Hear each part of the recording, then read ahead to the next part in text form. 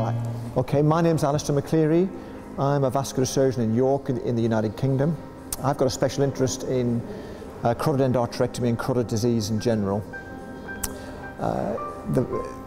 Stroke is a very common problem in Europe, with 1 million patients a year suffering from a stroke. And up to one half of these patients, the stroke has been caused by a stenosis of the carotid artery.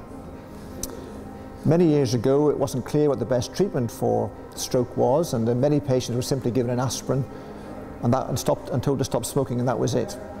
But carotid trials in the 80s and 90s showed there was definitely a benefit for carotid surgery in patients who had a symptomatic stenosis more than 50%. It's therefore very important that we look for this disease, because if we can treat it, we can prevent further strokes. However, what's becoming more apparent in recent years is that it's very important to see these patients quickly and to act quickly. If someone has a small stroke, such as a TIA, the risk of another stroke is highest within the first 2 weeks. Up to 25% of these patients will have a further stroke within 2 weeks of the first event. It's imperative, therefore, that these patients are seen urgently and they have urgent treatment. Because of that, in the United Kingdom now, we run TIA clinics.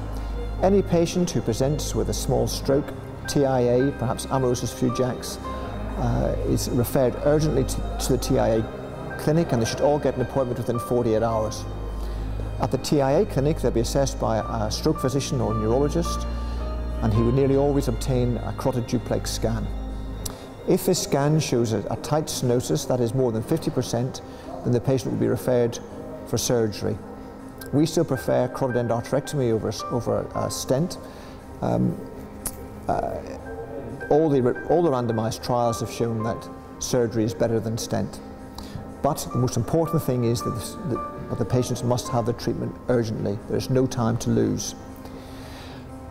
We would recommend patients be referred immediately to a TIA clinic. They should be seen within 48 hours, have immediate imaging. If they do have significant disease, they should be admitted to the hospital, and in our institution they would have their surgery the next day.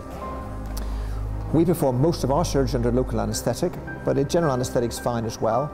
And regardless of what kind of anaesthetic the patients have, they should normally be able to go home 1 day or 2 days after the surgery. They should return completely to normal within a week, if not 2.